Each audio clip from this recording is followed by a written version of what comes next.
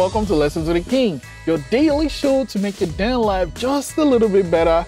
Today's lesson 1217, the list price is not the real price. Whenever you go to the store to buy something, you know, there's a price on it.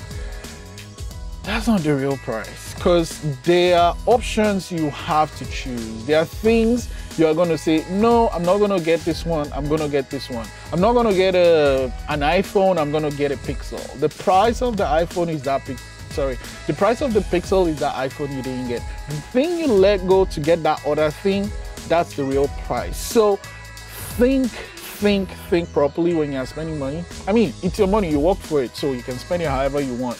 But understand what the real price is. The number one real price is time. And that one, you can't get it back. Prompt 1217. Am I willing to pay the real price for the thing I want? I don't know. Lesson 1217. The real list price is not the real price. I'll see you tomorrow.